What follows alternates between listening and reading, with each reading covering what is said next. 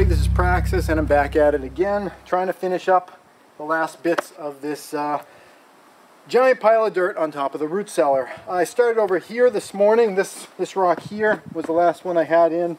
There was a big kind of cavity in here. Added these steps right here to get up to the top. I still think I want to do some kind of a garden up here. Nothing that I'm going to be watering, because the last thing I want to do is add more water on top of the root cellar.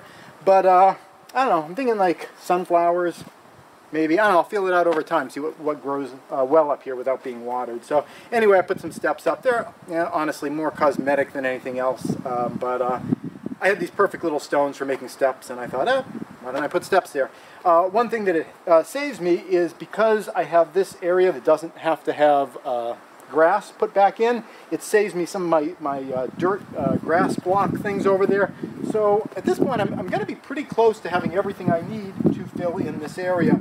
I was initially thinking about just letting this slope off, but I'd have to bring the slope so far over because of these guys. If I had it sloping here, there'd be more weight on this side than on this side. It would tend to push these guys out as everything settled. So I figured it was kind of, you can either make a wall and have it be pretty tight, or I'd have to bring the whole thing over and have all this extra fill out to like maybe here and then start sloping it down. So it was going to be a lot more dirt and bogs and everything. So I figured, I think a stone wall looks nicer anyway, and it's probably about the same amount of work because I can terminate it a little sooner. So that's what I'm doing here. I got this rock just about to go in.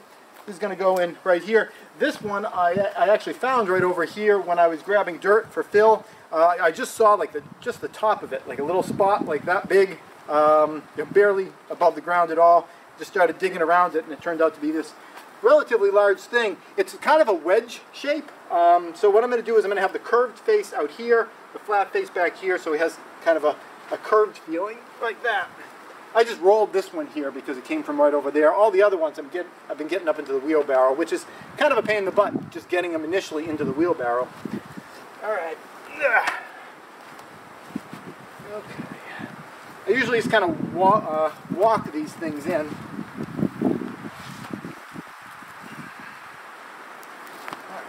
I'm trying not to damage the grass here a little.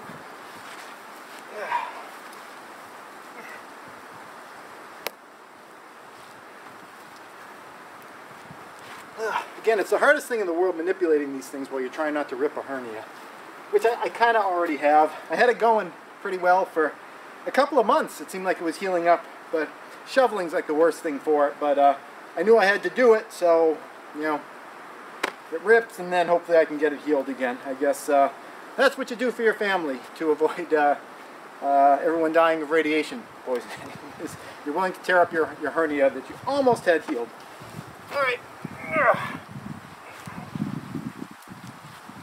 Okay, that's kind of getting there.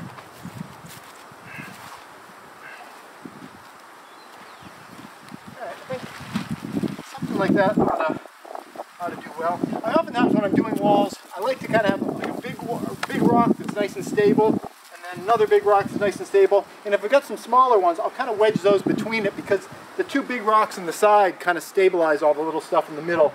And like I was mentioning a few days ago, I like to kind of cap it with something sort of big. What I'm working for this one, because this is kind of a small rock, is I want to take one of these longer ones, and not necessarily this one.